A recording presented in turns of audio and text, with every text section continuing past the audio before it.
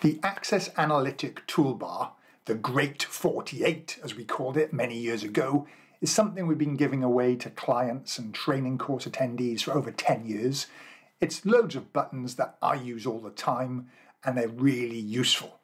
And now this week we've just upgraded it to add some Chat GPT buttons. So I'll tell you more right now. Let's go.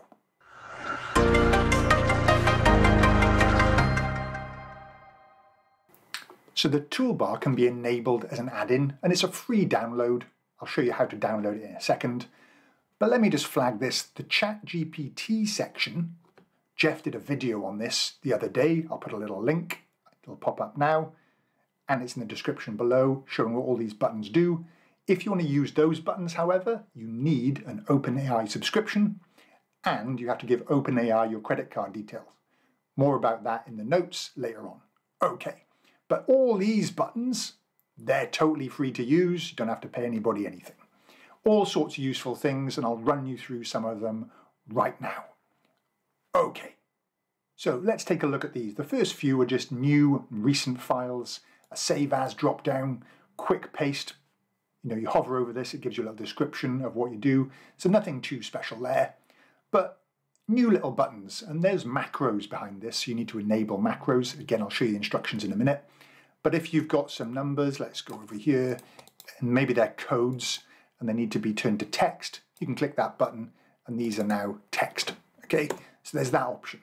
Format numbers, you can highlight numbers, click this if you want to have negatives turn into brackets. Okay, that's what that little button does. Center across, okay, if you don't want to do merge cells, which you shouldn't, click the center across button and it centers across. If you want to get the file path for this file, you can click on it and it just puts the file path in there, okay? If you want to turn this into a table, Control T, let me grab this here, Control T as a table, okay, and go to the toolbar. You can actually say, right, let's say you're over here in a column and you want to see what's in the first 3 columns, click that and it'll just tell you rather than you having to scroll all the way across to the beginning. Okay. Go to pivot source. What are these ones about? Well, if I go table and summarize with pivot table, and I'll just go into a new worksheet and I build, I don't know, customer code in the rows and sales dollars in the values.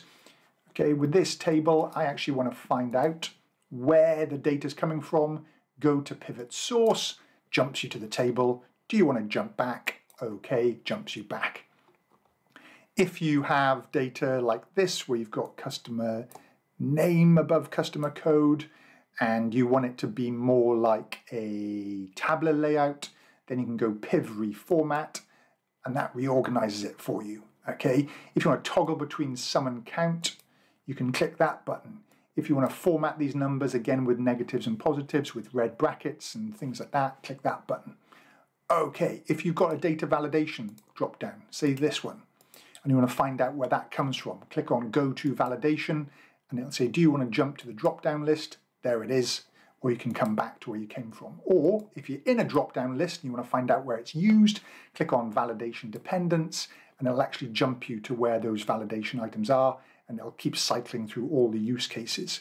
Okay, up here, I want to format anything that's missing. So I've got an X lookup going on here, and I can format not 0. Okay, and as soon as I fix this one up, okay, this C04, maybe I'll change it to C3. This is now green, okay, so conditionally formatted, format not 0. If you ever happen to do a quick demo, fill random, okay, just puts random numbers in a cell. Or these are the ones I highlighted as text earlier, so that's going to work a bit weird. There we go, fill random numbers. If you have something like A and then B and then 1 and then 5 and you just want to fill in the blanks in between, okay, you can do that, fill blanks, and that'll just fill in all the blanks, which is pretty cool. Unhide all sheets does what it says, reset notes. If you actually add a note to a cell, right click, note, new note, okay. Sometimes you'll find that these notes, they end up sort of way away from where you actually set them, like over down here or way off the sheet or something like this. Okay, so this button basically up here, reset notes, nudges all the sort of boxes right back to where they are, so they always hover up over here. Reset styles.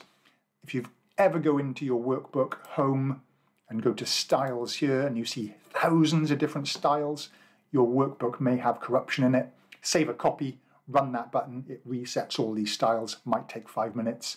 Always do it on a copy just in case something goes wrong. It's just a macro that tidies it all up and resets the default settings. So all sorts of goodies. If you've got view options, you ever get those annoying page break outlines on like this. So on, you see these little ants down the side here. If you ever get those, you can just turn them off, okay, to get rid of them. And page break, grid lines, headings, all that sort of stuff. Okay, and then we've got the Chat GPT stuff. So again, we can click on maybe this formula here, which has got a little X lookup in it, and ask it to explain the formula. And off it goes to Chat GPT. And again, you've got to set up an account. The request has been sent, and here's an explanation of the function. Okay, there's also optimize formula, format the formula. Let's see this one, format the formula. Okay, this is a horrible formula, probably a better way of, well, there's definitely better ways of doing this. I don't know if optimize will actually work on that. I don't think it does, but try it out. Jeff's done a whole video on these, so check out his video. Again, you know, the little link is in the notes below. Okay, so that's what the whole toolbar does.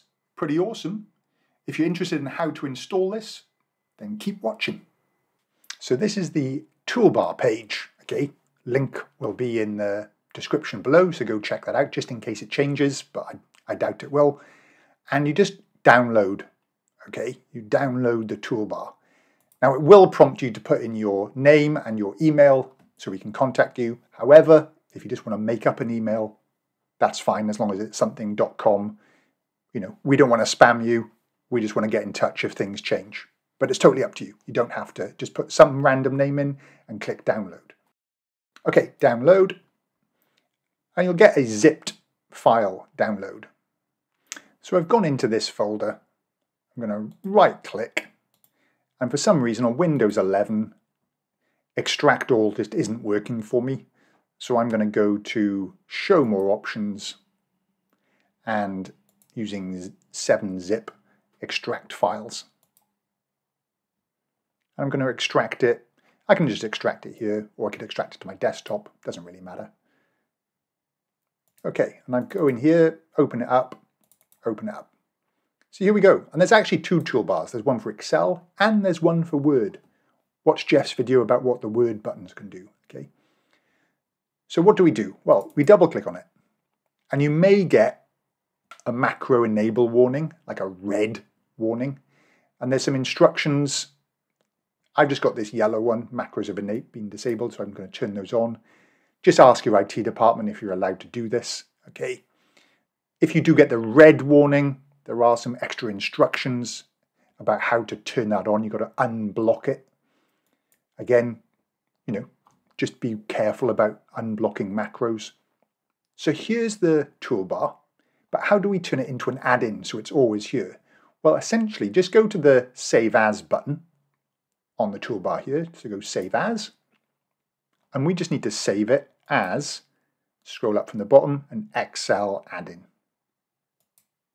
And this should default you to your add-ins. Okay, and then just click Save. All right, and now close down this file, or simply go to Developer tab if you've got it on, because you want to go to Excel add-ins. If you haven't got the Developer tab, you can always right-click, customize the ribbon, and tick the Developer tab. Okay, but if you haven't got that, then fine. Just go to File, down to Options, across to Add-ins, Excel add-ins, go.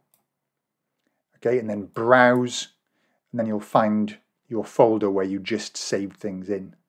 Okay, so here's the one that I just downloaded, 1st of August.